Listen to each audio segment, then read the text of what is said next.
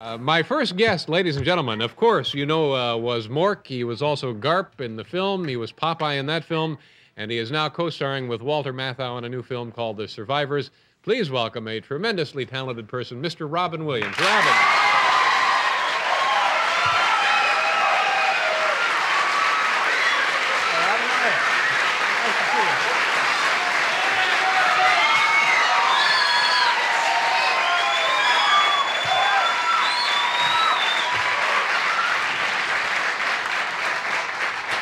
Nice to see you. And for late summer, real men do this.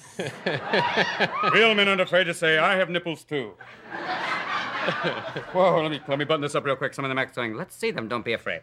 You know, the last time I saw you, first of all, congratulations on your son. Oh, that's wonderful. You have a brand new baby boy.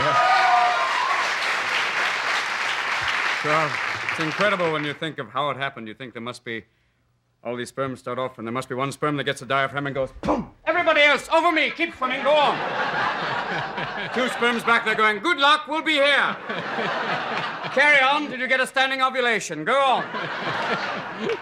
Do you, and also you have, you look different from the last time I saw you. Yes, sir, this beard I put on here, it's, going in the back, ooh. And what is the reason for the beard? It's for a film about a Russian saxophone player who defects in Bloomingdale's. Mm-hmm. Some lady's going, that'll never happen unless it's a sale. But it's with Paul Mazursky. Yeah. And now the first time I saw you perform, you were pretending to be, and a lot of people thought you were. Nicky comic, Lennon. Yeah, a comic from Russia. Used to do suppressions and do Soviet ventriloquism with a little puppet going, would you like to say hello? Yeah. That was fun. Used to do that. We had did an impression of Karl Marx, which imperialism is the worst thing I've ever heard. That was fun. That was the first thing I ever did. The first character I ever had. Yeah. Now that Mitzi says hello to you. Now Dave. tell the folks who Mitzi is. Mitzi's a lady. This one. Mitzi owns the Comedy Store in Los Angeles. People are going, okay, so what now? She says, hello, tell David hi from everybody, George and Jay Leno and everybody. And also, the other thing about Mitzi, anytime, day or night, you can pretty much bet that this is what she's doing. Counting that dough, just big stacks, boom, just bigger I and don't bigger. know, maybe we'll open Joke in the Box. Yeah. You'll have an order of steak for the kids. Now let's. No, you're right. I didn't mean to talk about not talk about your son, but his name is Zachary. I was going to name him Attila, but I thought no. No. He's wonderful. It's an incredible process. I mean, when my wife got pregnant, it was great because after the first month, the titty fairy came. It's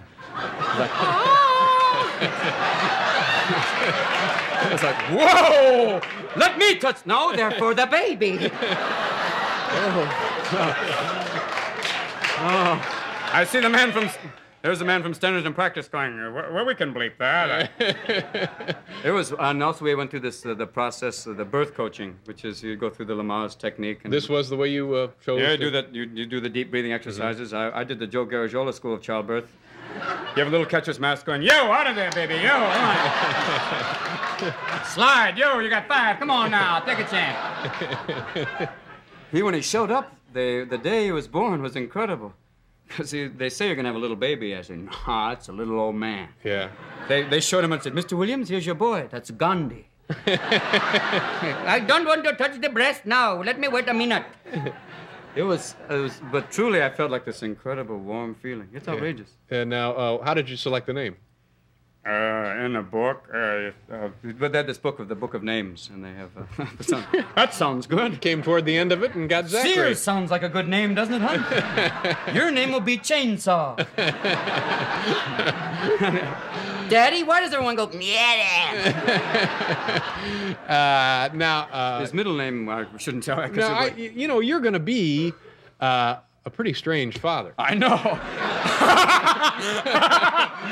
That'd be great, especially saying, Daddy doesn't know what he does for a living. But I can't work out when he starts to speak, too. Oh, what are you trying to say? Trust fund. Okay. That's all for today. Mommy taught you that, didn't she? Have you given any thought to, I mean, has this altered your behavior around the child at all? It has. I've started to... There's that time when about 3 or 4 o'clock in the morning where you wake up and realize, that's a lovely noise. Where he makes that cry, that... And you see your dog over in the corner going, I'll be back. God, if I did that, I'd be gone. I'd be dead by now. The dog hits the road. Yeah, the dog's going, I don't know. I'm out of here, pal. He does. You let him. You don't mind if he has all sorts of stuff. I get crazy. Now, do you find yourself slowing down a lot? Because you God. always used to work night after night, and you're doing films. And Yeah, you can't come back. If you come back late at night now, I come back sometimes if playing a club. You come back at 2:30, and my wife's standing in the door going, the child's in there. And you feel like Max von Sydow going, I will deal with the baby. As you open the door and the baby's inside going, Father! Look what I made for you! Some of the joys of parenthood. You're here on a very special night. We also have Stupid Pet Tricks, and Peter Tosh will be joining us great, man. later in the program. There's great vapors back there, man. I saw a photograph of you in a magazine fishing. Oh. Now, was that just a dummy photo? Yeah, they actually dubbed in another fish? No. I mean, you don't look like... You got a farm, though, don't you? A ranch? This ranch is wonderful. It's great. We have one old horse that says, I'll take you to the top of the hill, then you've got to get off. I guess we call it our home for factory second animals. We have animals that couldn't survive anyplace else. Right. You know, 3-legged rabbits from the Good Luck Farm, you know, like... That's not good luck to me, Mr. Williams. we have my parrot, the one that says the nasty words we can't say here.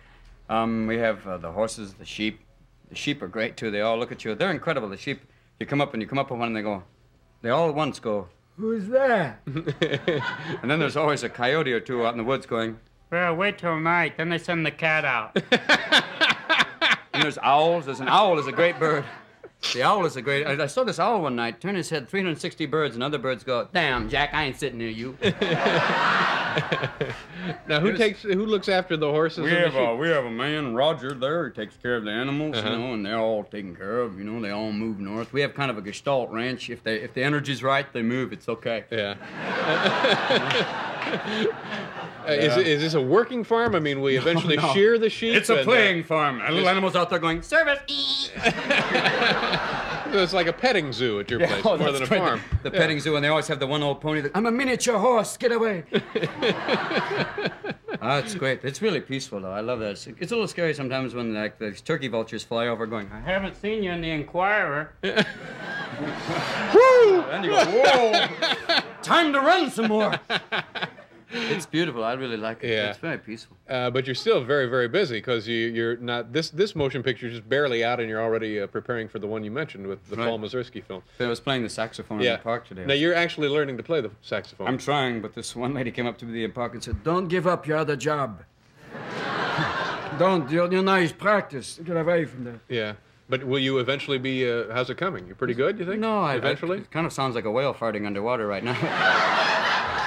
But I think I'm trying. I'm making the effort. Yeah. Scared. Oh, baby, gassy. Yeah. I've got the moves down. I'll do a lot of this, and then go, oh, wipe me off. The good moves is all you need, You just really. eventually sound. Oh. Send for Michael Jackson. I'm ready. But, and even doing that, you're probably still doing a lot of stand-up every night? Yeah, I still perform. Now, what's the point of that? I mean, you... Just therapy, Dave. You know, it's so much cheaper than having a man say, what about your mother? Yeah. I like playing the clubs. It's a great release. Yeah. Catch. I played the other night. It was at Catch a Rising Star, and I played the comic strip with Eddie Murphy. That was fun. Big night that was. Yeah, it was. That was a doubleheader. Yeah. We had a good time. But I mean, it's surprising because most people, they get to the point where they've had your kind of success, they kind of ease back a little bit. And... I can't. It's too much fun. It's also, eventually I have to leave the house because the child goes, you've tried it too much on me. Come on, Daddy wants to try another bit. Now, come on. Let's see. Come on now. No, it doesn't work. There's no segue. Stop talking about mother's breasts, too. And I'll be right back.